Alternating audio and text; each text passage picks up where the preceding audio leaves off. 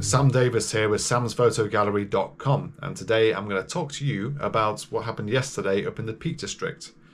So I went up to the Peak District yesterday to look for mountain hares. Now, I'd actually done a photography workshop with Tess Ward last year in March to look for mountain hares, and we had a really successful day. We saw quite a few of them and I got some great images.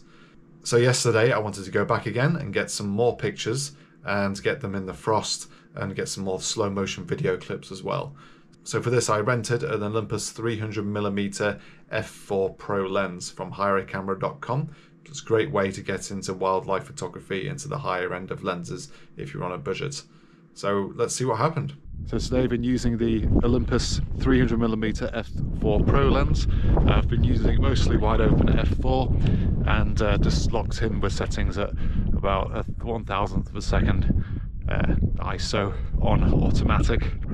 I'm just using that on the OM-5 here, so quite a nifty setup. Just a single point autofocus in the middle, center weighted metering, and yeah, that's about it for the settings really.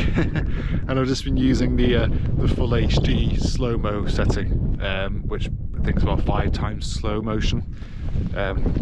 So yeah, got some really good little clips of them as well, which is nice.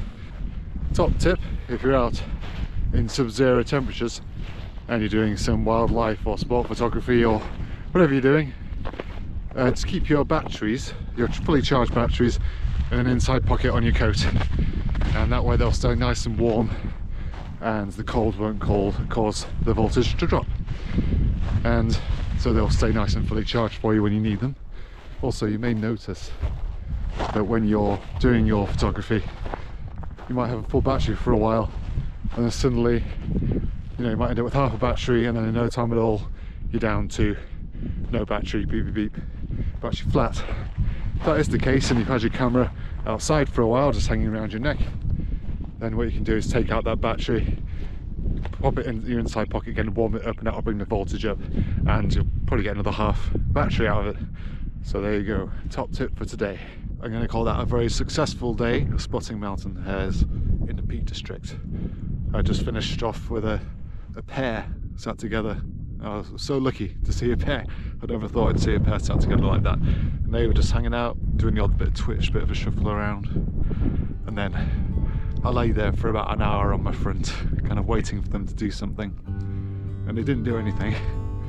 I was getting very cold, couldn't feel my hands anymore. So I decided to sort of back off.